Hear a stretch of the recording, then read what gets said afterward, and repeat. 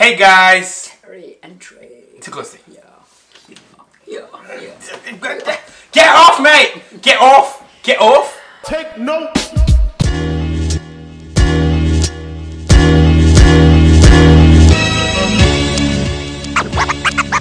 London calling.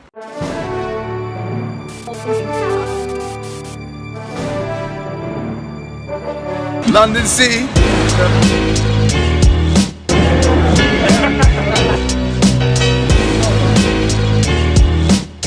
New York Knicks play, represented all day.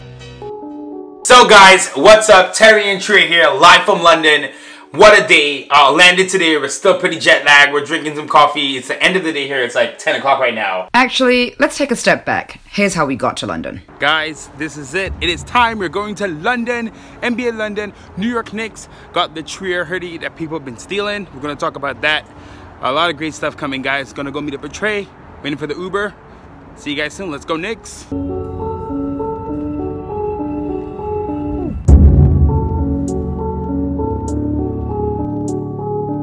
It's Trey. What's up? Knicks here all day. Just see us embarrassing everyone in JFK. What up, guys? Getting on the plane, heading to London to watch our New York Knicks play, represented all day. Represent. All right, see you guys there.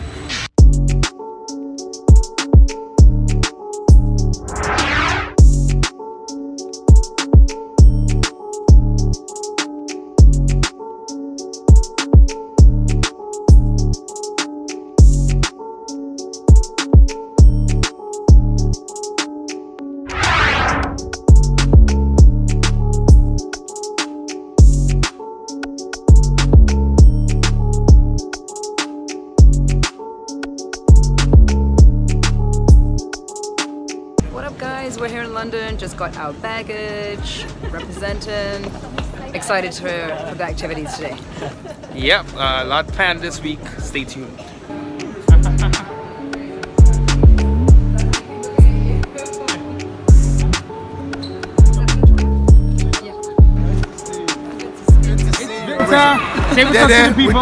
We did it. Here we are. Yeah, we get picked up by famous actors. London City.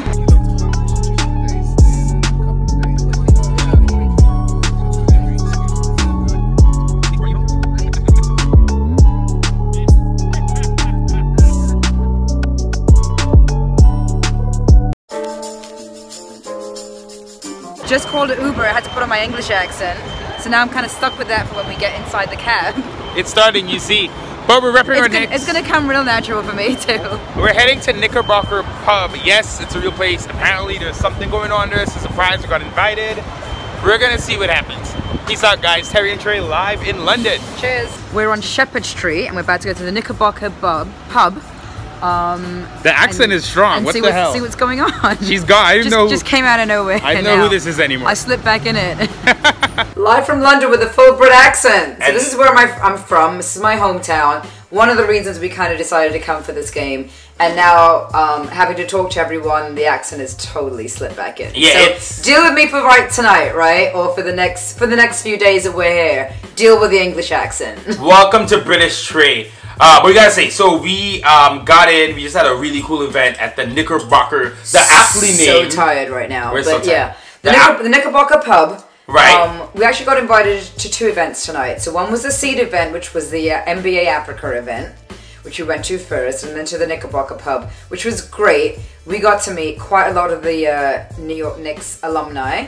Earl Paul Monroe, amazing. We spent the whole night chilling at a table. With him for like the whole night. You know how insane it was? I saw him come in. Pictures. I saw him come in, and I'm like, is that her? I'm like, no way. I'm not even expecting him to be here. So cool. And Trey just spilled coffee, and it's on my foot, but I'm not reacting because there's so much go on. But really cool. What was really dope though about the players that Trey goes through a meltdown is the fact that all the alumni are so involved with the Knicks, and they genuinely love their time in New York, and they want to see us good again. So that was great to see. But we got to talk about last night's game. Kevin Knox, career high 31 points. Of course, another loss. Started with a blowout, but they really came back well.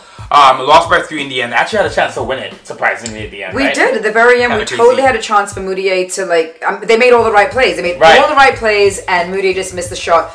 That was a tough shot. But made a very good attempt at making the shot. Good attempt considering I think he knew how much time was on the clock. But just to kind of recap that game, let's talk about Luke Cornett versus Joel Embiid.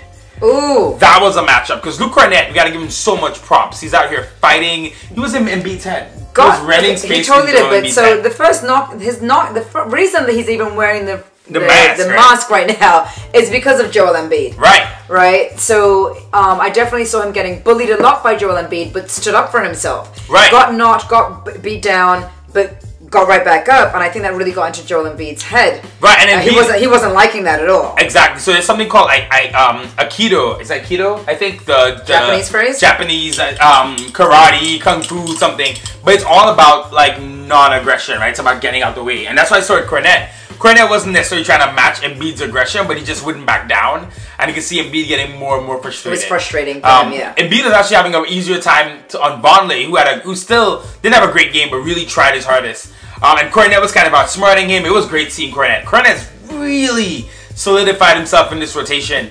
I think he's gonna be here next year now. It's kind of crazy to think of. We thought he'd be cut for Allonzo Trier a couple months ago. Right, but now he definitely doesn't look like the backup for us for KP. Right, as we call him, baby KP. Yeah, he's looking like that person for sure. He's gonna replace that shooting. Yeah.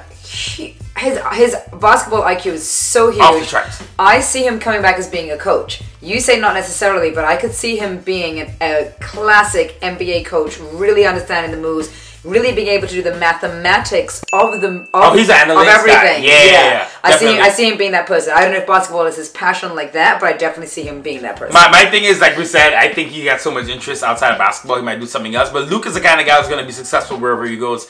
He's hitting those threes, and he shows you, because he's so much more limited in his counter in terms of his body and physicality. Yet, Luke's IQ makes him a better defender. He knows where to be in the right spot. So I got to give him props. He's earned his way on this rotation. I'm having someone like kind of be like a fake KP or baby KP, as we say, on the bench means we constantly have guys shooting threes at the 5 position. It's going to keep defenders out of the paint. He brings a lot to the team. Love it. Frank came back. Okay, so Frank came back, and Frank good. Definitely. I feel like every time they sit him out for those couple of games, he comes back more powerful and more relevant to the team. Right. And now this time was an injury. He may be putting up a lot of points. Right. He still is so relevant on the court. Oh yeah. This time was an injury. He was naturally sat or anything. He twisted his ankle. I think in LA. It wasn't a DNP. Not a DNP. It was like injury. It was a real injury. But Frank came out, got to the line immediately, was driving to the rim, had a couple of really nice moves, had a nice little quick layup on Embiid, and a couple of others that missed, had a great play, my favorite play of the game. Well, there are 2 plays I loved. One was him scoring on, I think it was on Embiid again, losing his shoe, running back down, stealing the ball, knocks come back down. So he showed aggressiveness in this game, and he showed sort of a willingness to just kind of be there and like be in the team. And that play you're talking about where the shoe came off, the commentators made a note about the fact that not only did he have to put his shoe back on, but he made it to the other end of the court. Back into play. So that was really good to see him doing that. And that's what we want to see from Frank. That's the Frank we know and love. We're not looking for Frank to score major points, exactly. but we are looking for him to be a major player. Well said, mate. Aye. So one more thing, my favorite play of the game though, Frank blocks Jimmy Butler's shot, gets the rebound, dishes to Moutier. Moutier drives in, comes back out, dishes it to Knox. Knox hits the bang 3-pointer. Everything about the play, from the defense to Moutier pushing to Knox shooting it, I just loved it. Speaking of Knox, 31 points career high. This kid seems to just be getting better and better. He totally is. Can't believe he's our rookie, giving us those kinds of points. I was not looking for our rookie to be giving us that, but it's great. So soon. But I have to say this. So one of the things that I observed from watching the game, the last couple of games, watching the Pacers game, watching the 76ers game, these teams have stars on their teams, and stars that are putting up points, that are defending, playing great offense, playing great defense. And what it showed me, unfortunately, was the lack of what we don't have as the Knicks organization. Right. We don't have those offensive players. We don't have those defensive players. We don't have a star. where these other teams have that. They don't have just one star, they have several stars. True, but we do have a star. We do. Now, who's not playing? Who's not playing, but with good playing. reason, and we'll be back soon. I think you really hit it on the head. That's why the summer is so important. That's why the draft is so important. We're in the process, though. You know, it's going to take us a while to get there. Philly sucked for a long time before they got Embiid to be this good, before they got Simmons to be this good. You know what I mean? So it takes time. You know, let me just put it this way. KP's a star. Kevin Knox is going to be a star. He is. He's young, but he's going to be a star. Right? So at this point, I'm looking at, you know, I think we're going to get that third guy this summer. I think whether it's Ja Morant in the draft, Zion Williamson, RJ Barrett, maybe even Cam Reddish or Romeo Langford, we're getting the next player. But you can only be happy about the last game because we really did see the team play a lot of unselfish basketball. I thought Dotson and Cornette's basketball IQ was incredible. Frank looked really good coming back. We're excited to see him Thursday. You know, he's got a ton of fans here. He's so family. Oh yeah, we're in Europe, so a ton of fans so here. So it must be exciting. So, however, saying that, so we didn't have Enes Kanter, we didn't have Tim Hardaway, and these guys were able to still step up. Yeah, we're probably gonna win more if they don't play. Right. So the plus minus percentage with them on the court and off the court is kind of showing itself. Well, yeah, and some like the advanced stats, you gotta look it up. It's kind of all over the place sometimes, but I do know. I mean, I'm kind of just being a hater in some ways though, because you know I'm not the biggest fan of Enes and Tim. But the team just seems to play sometimes better overall basketball when they're not playing. So we'll see. Shout out quickly though to Allonzo Trier for wearing this to the game. Insane. Undrafted. We'll drop a link below where you can buy this. A fake site, by the way, copied our design. I was selling it. Kind of whack. Kind of so whack. That's pretty whack. Kind of whack. Someone stole our design, basically. Stole his design. Whack. Whack. But you want the real ones? Copy here. Shout out to Zoe for wearing it. That's huge. We met so many Knicks staff members tonight too. It was really awesome meeting all these people who make the Knicks what they are, the social media team. Yep. So much work goes into this that we don't think of. So shout out to everyone who works for the Knicks that makes this team something we care about. The fact that we're here in London in a 10 and 30. We're here. We're here. We're here. 10 and 31. That's my tagline. And we're excited. We gotta get this win Thursday. Screw the tag. Tag is on hold. We're in London. They better win for us. We want one win. One win, right? Out here in London, in my hometown. Let's get a win. Let's get a win. But guys, a lot more content coming this week. This is just day one of the vlog. We're going to keep you guys posted. Check out our Twitter because we're posting stuff there constantly of what's going on. And we're hoping to be at a lot of other cool things and give you guys a lot of inside access. Thank you for watching, as always. Stay tuned. Stay tuned. Terry and Trey, we're out. Peace out. Peace out. What's a British sign off? Cheerio. Cheerio. Cheers, mate. Cheers, mate. I'm Australian. What happened? What happened? Bye, guys. Bye. As always, thanks again for watching our video. Do not forget to subscribe and turn on your notifications.